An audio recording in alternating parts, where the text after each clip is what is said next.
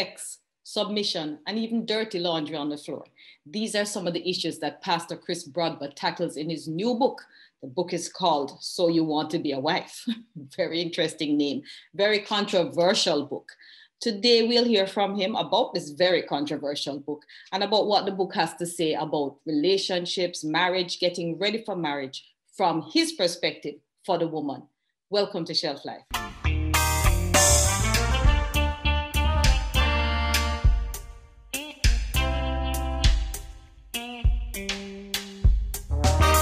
I have with me the one and only Pastor Chris Brodber. How are you today? I am good. I'm good. Thanks for having me on in your great program. Sure. Appreciate it. Taking a little break and getting some time to actually write. Indeed. Yeah. I'm up in Florida. And actually, I got COVID. Came up here to Florida and got COVID. I don't know what strand with it was, Delta or what. But it had me knocked down for at least 30 days. Every time I went to get tested, it came back that I was actually positive. I had COVID.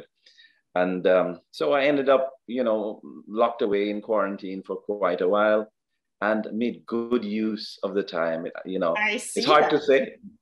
It's hard to say, but I kind of had a good time. You know what? It's hard to say, but sometimes you have to be locked away to produce this stuff like what you're producing now, like this very, very controversial book called So You Want to Be a Wife, which I have to tell you, I was laughing and I was in tears. Quite a bit of it.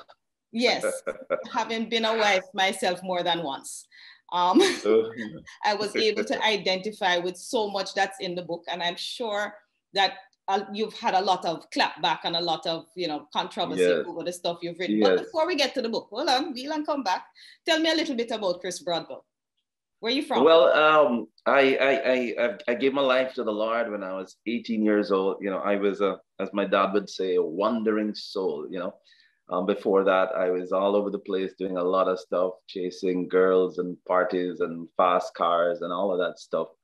And ran into a friend of mine from Woolman's. Mm-hmm. And I knew he was a popular guy in school and heard he had given his life to the Lord. How could he do such a thing, and ruin something great that he had, because he was very popular and he would DJ and all of that.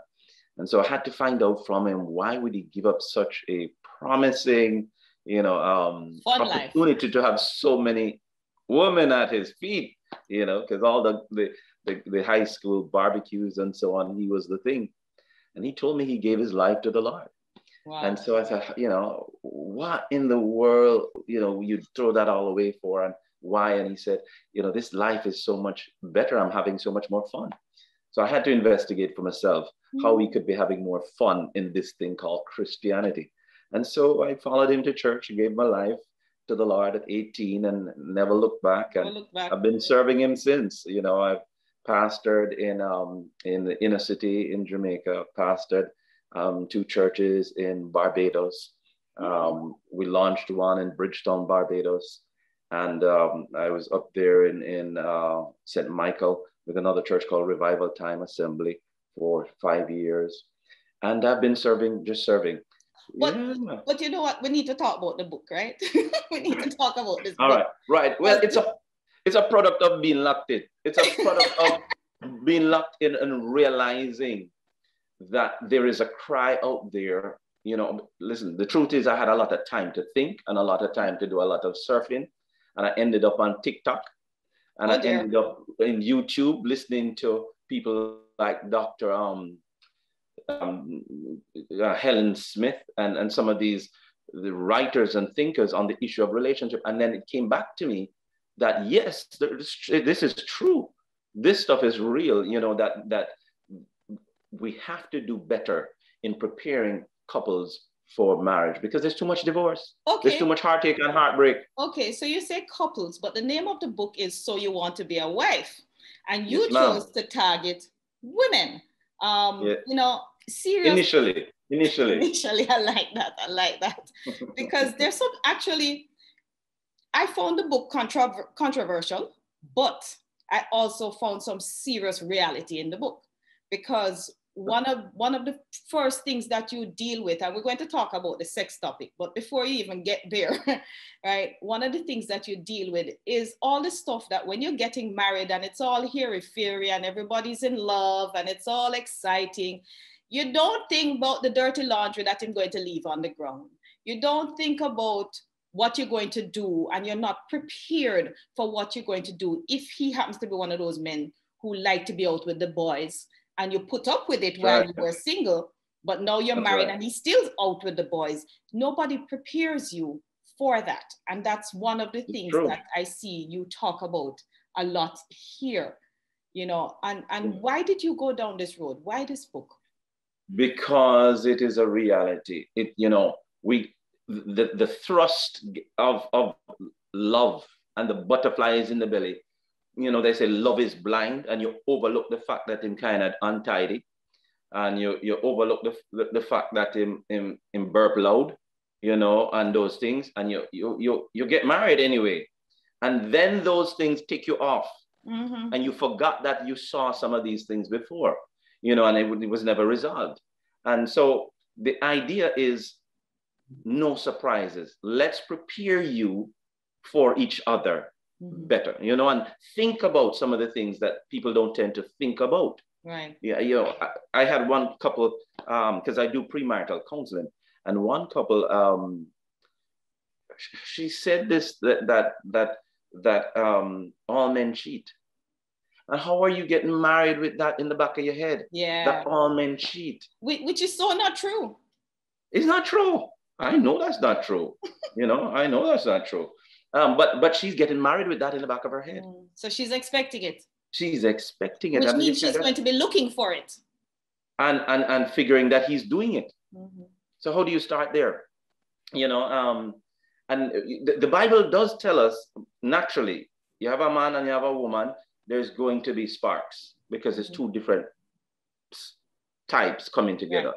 So finding synergy is going to be difficult, but it's possible. And our role as counselors, as pastors, in trying to help young couples is to remind them to think about the things that you don't tend to think about. What happens if he gets sick and he can't work for a year, for 2 years? What are you going to say? Is a no good man? And sickness don't have to be only physical health, something wrong with him. It can be emotional, it can be psychological, something wrong with him. Can be mental, know? He could be depressed. You could be depressed. So all of these things we try to ready. I mean, it's an easy read on purpose. It is a very easy read. It's a small book, but it's a very easy read. Yeah, if you're not inclined, and to tell you the truth too, why I started with the girls, putting this out first, girls tend to read. I find they read a little more than guys. You know, we guys will watch a video, we will go on TikTok, or we'll go on YouTube, and we'll watch things and watch a movie. But the girls tend to read a little more. You know, they'll sit down and they'll read through. So I started there. Okay. Certainly, I will have the other one come out shortly. All right, so you talk about what's in a good wife. What's in a wife? Good sex, frequent sex. That's what's in a good wife. Cost me if you want, but I'm telling you, I need to ring the bell again on behalf of us guys. But hello. Seriously, hold on, before you ring your bell, how realistic, because you said that, you know, at least twice a week, right? You and I was having this conversation. Now, how realistic is that 20 years down the road, 15 years down the road? When it get, you know, I mean, let's face it, let us be realistic. Since we're being real and your book is being real, let's be real. I mean, you've been with the same person for 15, 20 years. There's nothing new, nothing exciting. You've tried all the new and exciting things and you've... No, miss, I beg to differ, please. Please and thank you.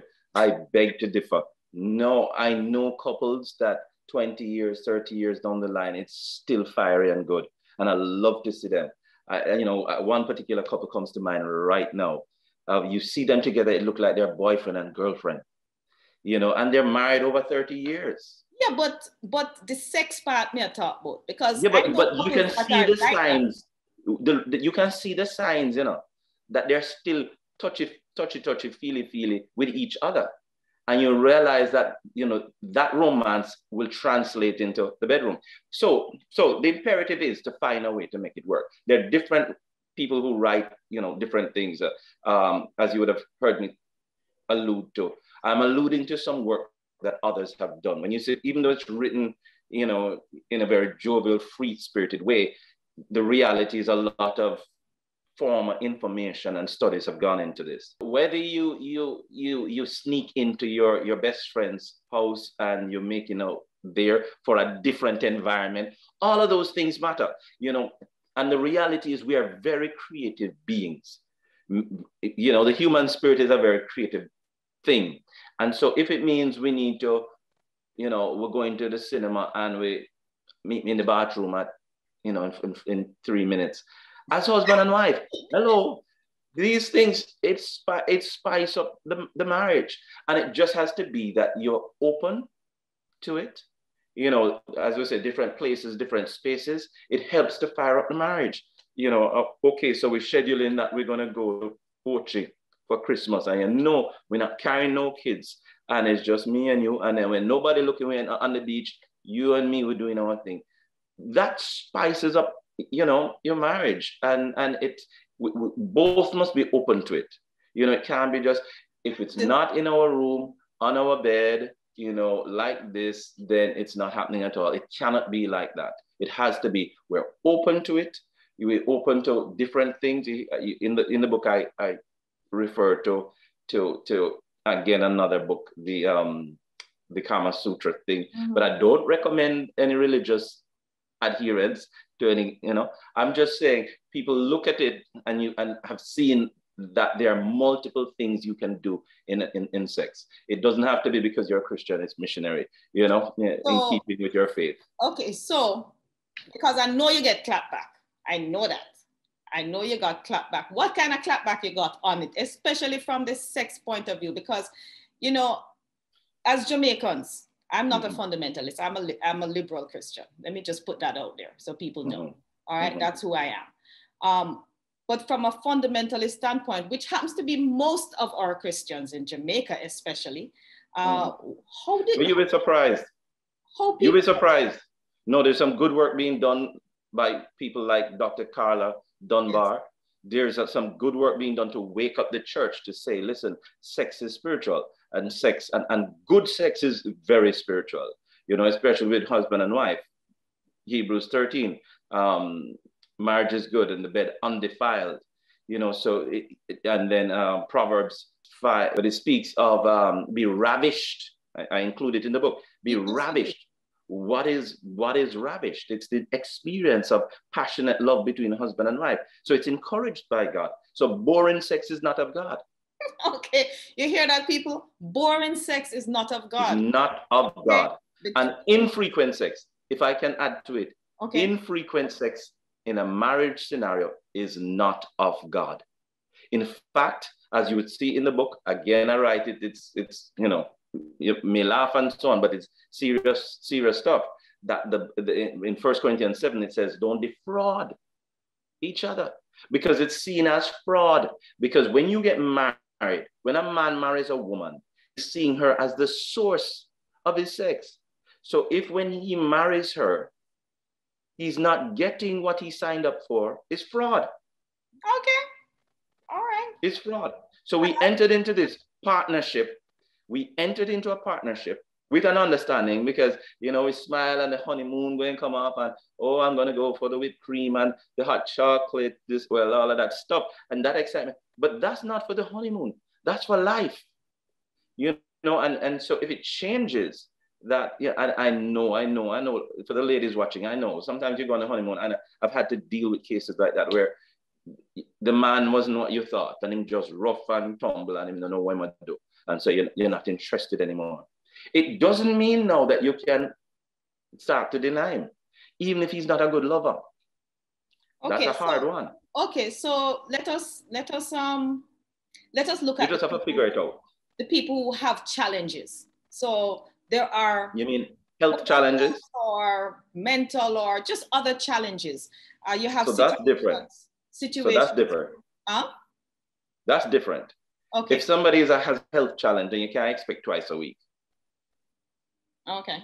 All right. And I say, I say twice a week. I don't know many other counselors. I think I've run into one person who presents that same perspective, but I know that most counselors say sex has to be frequent for a healthy marriage. There is clearly the issue of a sexless marriage, and that does not mean, as I say in the book, it does not mean a marriage that has no sex in it. It just means a marriage that has infrequent sex. It's a sexless marriage. You talk very, very frankly. Like I said, this book had me laughing and rolling in tears because of how it is written, right? It's very frank language, people. It's very, very open language. And, you know, when you talk about men, they want sex, you know, like you were very, very, very clear on that about what men want. Please and thank you. But the other thing you were very clear on is the whole idea of women being prepared to be supportive of their husbands, because men, in trying to be the provider, the hunter-gatherer, you know, they're always looking for new things to do, always investing in new ideas, always coming up with the next greatest thing to make money. And you talked about women not putting their men down and how important it is to prepare for that. How do you prepare a woman to know that this may very well happen? It's one thing if you marry somebody who is a doctor, you know, they're a doctor, that's what they are. But if you marry somebody who, let's say I was a man, you know, who is multi-talented, does a million things, has a million things going on, and my income is not the same every month, you know, how do you prepare a woman for a man like that?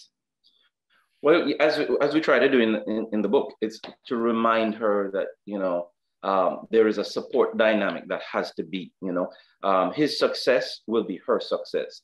And so she has to be strategic in how to support him, you know, how to get him back from what is a bad idea and how to push him into what's a good idea. As is said, behind every successful man, there is a strong woman.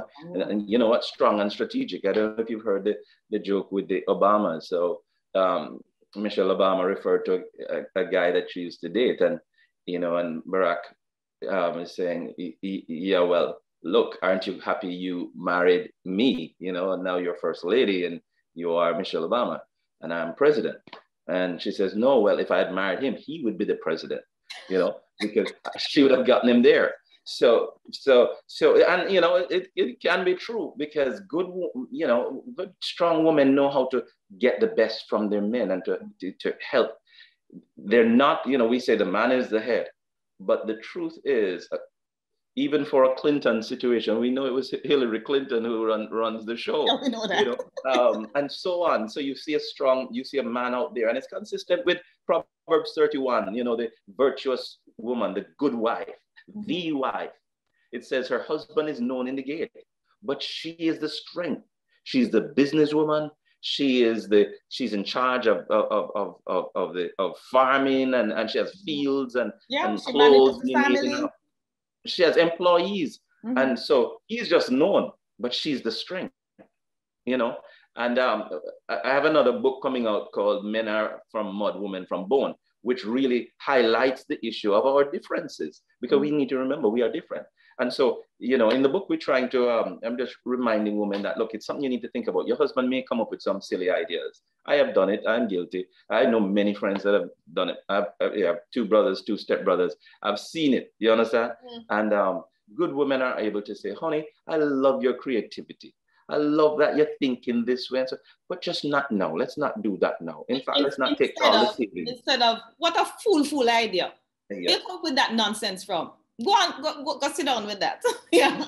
And that irritates because it makes, you know, we have a big part of us as men is our ego. And you can't crush that. If you crush our ego, you're becoming our worst nightmare. The last thing I do want to talk about in this book is the hot topic button of submission.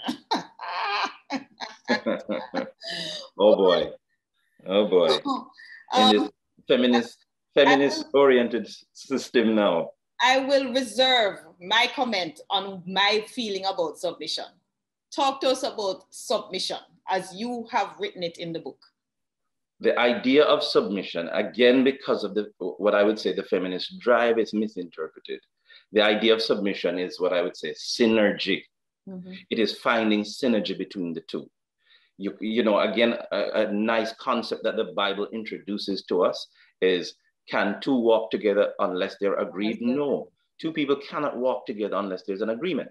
And so in an effort to ensure that there's some sort of an agreement and synergy, there's this concept called submission. Work with him, you know, work with him, that's it. If you're going to walk with him, if you choose to walk with him, you have to learn to work with him. You know, and you can't be butting heads with him at every turn. You're not going to have a happy life, you know. So you have to figure out, that's, you know, I don't want to get into all of the dynamics of, you know, some of the things to do with it, but it's simple if we just think of it as finding synergy between husband and wife. That's what submission is about. It's not about being the doormat. It's not about feeling used. It's about, how do I use who I am and what I am to work with this man to make him the best he can be. And that's my idea of submission as well. That's how I view it. So I assume that when you do the book for the men, you're going to explain that to them. Sure. I have, you know, again, I deal with a lot of guys. I am in a group that, it's a support group for men, and I'm a pastor in that group. And so I hear their thinking, many guys, but she should have just listened to me. I mean, tell her every time she do, and they're bludgeoning their wives with their mouths. And so that doesn't work either. Yeah, that doesn't work. You know, you have to be sensitive to who she is. But for this book, it is figuring out the guys out, figuring the guys out and understand what we need with the sex, with the support, you know, with the preparation for us to receive us, you know, the issue of the belly, you know, knowing that men love food. As I said, my experience, there was a lady who, you know, never got my attention until she cooked for me, you know, and I ate something from her hand. Then the room lit up and, you know, the clouds were gone. So what do we say then to the women who are going to say, so you're back to wanting me in the kitchen, cooking? No. I cook. All I want, just be strategic with the food. I know good couples where the husband is the cook, you know, the chef in the house, but it still remains he's a man. You have to be able to bring something to please him that give him a little tickle too, even though he's the chef, even though he's the cook in the family. You have to show that you can do something to help him too. To say, yeah, even bring a thing for him, you drop off a little lunch for him at work, and that makes his world. That keeps him for a month. The fact that you just drop off a little, you made a little salad for him and carry it to him at work. Now he's the one that's cooking at home.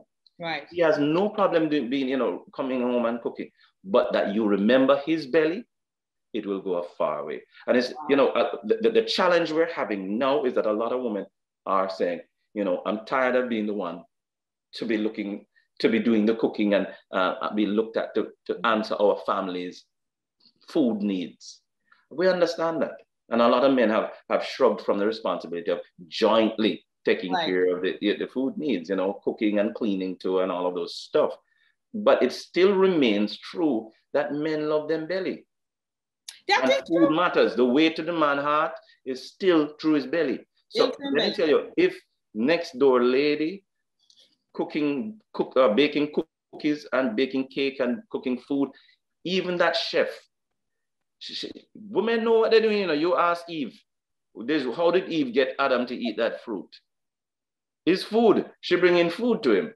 So it's standard. We love our belly, you know, and food gets us our heads turned, you know, just like, you know, the shapeliness and the offer of sex. That's why I say to women, you have the power to run things. You do. God gave it to you. I mean, God gave it to you. Know that.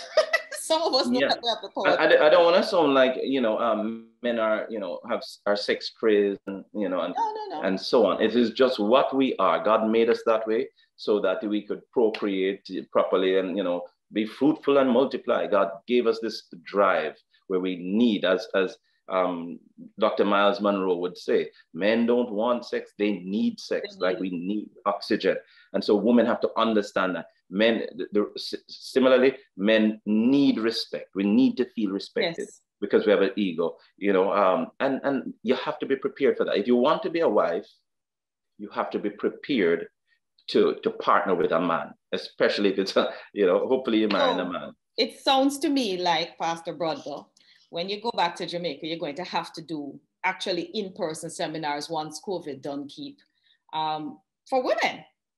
You know, it's interesting that we always have, for women, you have women telling women how to be a wife. And then usually have men telling men how to be a husband. So maybe we should partner. I'll talk to the men for you. Excellent, excellent. I'm up for it. I am. Because you know, I can tell men what we're looking for in a husband. Excellent. You know, excellent. Is that you look for in a good husband. And so excellent. I think we have something here, you know. I think there might be something to this. Let's do it. Let's do it. This is the only COVID is not the only pandemic. The situation with marriage warrants emergency response. Mm-hmm. Emergency response. I heard a very successful woman, excellent. She's been awarded, you know, in her field. She's a doctor and a researcher and all of that. And she says she's given up on happiness. Wow. She's married with kids and she was serious. She said, I've given up on happiness. I'm just doing what I need to do. Wow. And that's not good. If you have studied and you've labored and so on, you deserve to have a good life and be happy. And so we need to figure out how to do that. And I think the foundation for happiness is indeed, well, knowing yourself and being comfortable in your own skin. But if you choose a partner, that the partner complements that whole situation of happiness, that you feel loved and you find a place to give your love, you know, you feel appreciated. And you know, I know for me, I'm a hopeful romantic. I've been that way for a long time. And I say, you know, I love the moonlit walks. Yes. I love the, you know, the candlelight dinners, and I will do those things and so on. And so if I don't have those things, I'm not the happiest camper in the world. And I know there are many women and a lot of men like that. They want to have the companion. So it's all about knowing the person who you're partnering with. But you know, we're gonna have to have a different show, a different talk, sit down one day when COVID done keep and just do a whole thing on this matter of relationship. Yes, please. Business, yes. Because it's always interesting, but I'm running out of time. So last words. Give me your last words. All right, I'm encouraging you. I'm encouraging the couples, men and women, to get the book. Get a copy of the book. It's an easy read. It's not a very large book, but it really is written to summarize and encapsulate certain points so that you get it at a quick glance. And as you've heard us say, it's not a very long read, but there are, you know, I've prayed over it. I've prayed over this, that it will help you. So for all your viewers, get the book. And, you know, if you want to contact me, there is an email address there. If you have any issues, if you want to cuss me out and say, why you say so? Well, no, don't contact me. You can contact my friend here, Judith. You can give her the cussing. She had me on. But no, really, get the book. It's not very expensive. There's the e-version that's even cheaper on Amazon.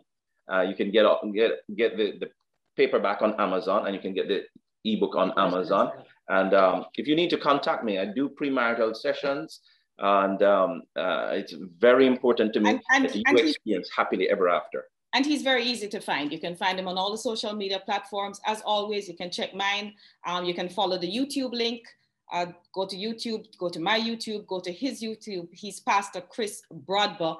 Easy to find, ladies and gentlemen. Pastor Chris, thank you so much. This was wonderful. Ladies and gentlemen, there you have it. Sex, not submission, but synergy. Synergy.